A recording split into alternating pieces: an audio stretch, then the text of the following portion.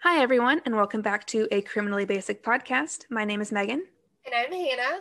and today I wanted to talk about a case that happened at the very tail end of Hurricane Andrew in 1992. Natural disasters do not prevent heinous acts from taking place, and in fact, they often lead to cases going unsolved since law enforcement is overwhelmed by everything that has to take place when a disaster happens. I've never really thought about heinous crimes taking place, but now that you think of it, you're like, oh, I guess they don't stop for natural disasters. Right. So there are actually cases of people going missing in New York City on 9/11 who had nothing to do with like the towers falling. They weren't close, so they weren't caught up in that tragedy, but their cases weren't worked on until weeks later due to the aftermath of the attack. Yeah. So let's go back to August 27th, 1992, and focus in on Tupelo, Mississippi, where 13-year-old Leigh Occhi is being left home alone for the first time. According to a Daily Journal article by William Moore, Leigh hadn't started school yet, so she's doing what most teenagers do during the summer, which is sleep in. Yeah, of course. Leigh's mom, Vicki Felton, is already up and getting ready for work, and she leaves around 7:35 a.m., knowing that Leigh won't be home alone all day. According to the Charlie Project, Leigh's grandmother was going to take her to an open house that day so she wouldn't be by herself for hours and hours. Once Vicky gets into work, she becomes more and more just worried. Even though the hurricane is almost through, there are still some pretty heavy rains and heavy gusts of wind. Leigh is terrified of storms, so her mom decides to just call home, check and see if she's doing okay. She calls around 8:30, but she doesn't get a response, which kind of makes her start to worry a little bit. She calls a few minutes later, but again, no answer. Depending on how heavy of a sleeper she was, you can totally justify that because I can sleep through alarms and phone calls. She possibly could have too. Right, no, that's totally true. But at this point, she's called twice, and her mom senses kind of start flaring up. She just gets that feeling, that something isn't right. This isn't just her daughter sleeping through the phone. This is maybe something more. And she knows how much Leigh hates storms, so her not answering the phone is enough to kind of make her think something's wrong. Yeah. No, that's understandable. Right. So she ends up leaving work and she gets home around 9 o'clock that morning. So she hasn't been gone very long. She's not been gone very long. So she arrives, and once she does get back to the house, those mom senses start setting off alarm bells because right away she can see that things are not right.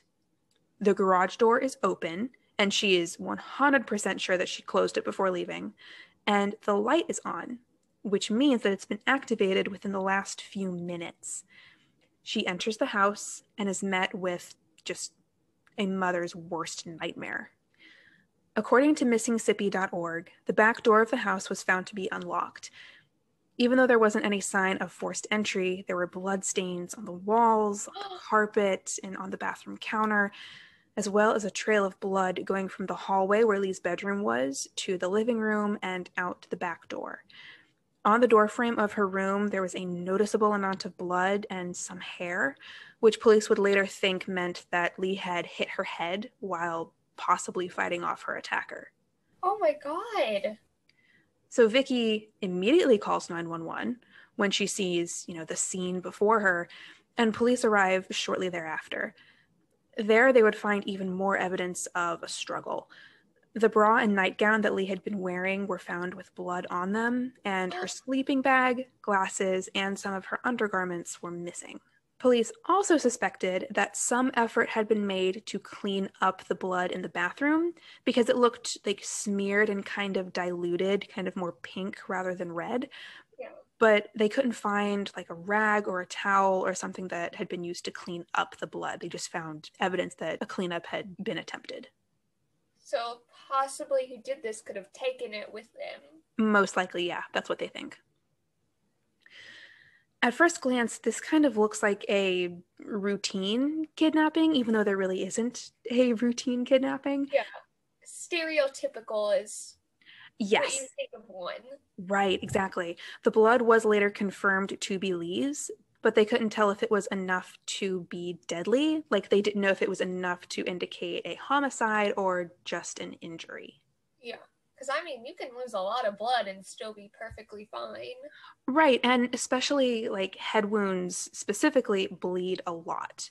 Yeah. Um, I read somewhere, and I don't remember where I read this actually, but that if you like cut your head or if you cut your hands, they bleed a lot more than other parts of your body just Yeah. because they're very vascular, Uh-huh. That makes sense, though. right? I don't quote me on that because not a medical expert, but But, I mean, that would make sense, though, if it was true. right. According to that same Daily Journal article by William Moore, the blood is still wet. And considering that the light in the garage was on when Vicky got home, police think that she ended up missing the whole event by just minutes. Oh my god. That's wild. No, that is wild. And I mean, I can only imagine how she felt. She could have stopped that, too. Right. And I mean, even if she maybe couldn't have stopped it, at least she would have known. Yeah. Or there would have been a chance. I Something I cannot imagine the guilt that comes along with knowing that you were just a few minutes too late. Over the next few days, searchers rallied around the family to help find Leigh, but the remnants of Hurricane Andrew posed a really big problem. For one, the police bring in search dogs, but they can't get a hit due to all of the rain and the wind, so that option is just out. At this point, they're a week in, and people, searchers, police, started thinking that they were more likely going to find a body rather than a living, breathing human. Less than a week after Leigh went missing, something really just terrifying and horrible and creepy happens. Leigh's glasses were mailed to the house. Are you serious, They were addressed to her stepfather, Barney Yarborough, who had actually moved out of the house a few weeks before August 27th, following a split from Vicky, her mom. So this tells us two things. One, someone is taunting this poor family. And two, they may know Barney. But since it was mailed to the family home and Barney no longer lived there, we can kind of deduce that they probably weren't close to him, like not close enough to know about the split and the move, just maybe knew him in the past or knew him just in passing, not super close to the family, but familiar with them. Megan? Yeah. The glasses and the package that they came in were both sent to the FBI crime lab, hoping to find, some sort of DNA. This is 1992, and even though DNA has progressed significantly farther in these last almost 30 years, Yeah. they were hoping to get something. But whoever took Leigh was good at covering up their tracks because the stamps on the envelope were wet with water rather than saliva. So whoever sent them thought ahead, basically. Major Ronnie Thomas, who is the original lead detective on this case, said that there was, quote, more than enough postage on it, end quote. So the person who sent it must have really wanted to make sure it arrived to the house. Like there was, I think, 6 stamps on it, which was significantly more than the person needed. So they really wanted to make sure that it made it to its final destination. Major Thomas ends up thinking that this was a move to just kind of throw police off. There was no ransom note with it. There was no nothing. It was just the glasses, which again kind of makes them think that this isn't a kidnapping for ransom. It's more than likely something much more sinister. Yeah. Not that That, kidnapping for ransom isn't sinister in and of itself, but that yeah, that's sinister, but also like kidnapping just to murder is a lot worse. agreed. Yeah, I would rather have an alive child than a not alive child. Yeah. The glasses were the last major piece of hard evidence in this case. That is, until a year later, when the skeletal remains of a female were discovered in a nearby town. Oh my god. They were positively identified as Leigh, but just days later, the police took back their identification. Oh, They identified the remains as belonging to a 27-year-old woman who had been missing, not a 13-year-old girl. Okay, first off, how do you get confused a 27-year-old woman and a 13-year-old child? Like, So I believe that they were similar heights, and they made the identification based on dental records. And I did see this kind of contested in a few of my sources. Some of them said that like the skeleton, that not all of the teeth were there, so they made the ID based on not having the full set. And then I also saw that they didn't have Leigh's most updated dental records, so they were making the ID off of something that wasn't up to date. that makes sense why that happened now. Yeah, but still, I mean, still sucks. right, Had everyone going through turmoil just for that. right. I mean, like, yes, it was good that this person was found and that another family got closure, but it was just You destroyed tragic. someone else's closure too. Yeah. Although, I mean, it would have been a false closure, so. I mean, true, absolutely. Ugh. When a person goes missing, and we see this in pretty much every case, investigators start with the people closest to the victim. In this case, those people were Leigh's mom, Vicky, her stepdad, Barney, her biological father, Donald, and her stepmother, Kathy. Her biological father and stepmom were ruled out pretty quickly. Donald was in the military, and he was stationed in Virginia at the time, making his and his wife's alibis pretty airtight. Yeah. Donald would actually say in the weeks following Leigh's disappearance that he had an idea of who could really be to blame: his ex-wife Vicky and possibly Barney. Leigh had reportedly shown up to school with bruises, indicating possible abuse at home, but this was never confirmed. Barney did take and pass a polygraph and was cleared by police, but Vicky, on the other hand, is an entirely different story. Oh. According to the Charlie Project, Vicky was given 3 polygraphs and failed all of them. What the hell? Yeah, so, and I mean, we say all the time, polygraphs are not an accurate representation of if someone is telling the truth or not. Polygraphs measure stress, and there are a million ways to get false readings on them. As long as I've known that polygraphs aren't the best readers, I still haven't got that physically out of my head that they aren't the best readers. No, and I totally agree. I think that for me, it's the fact that she took 3 that are a little suspicious. I'm kind of raising my eyebrows at that.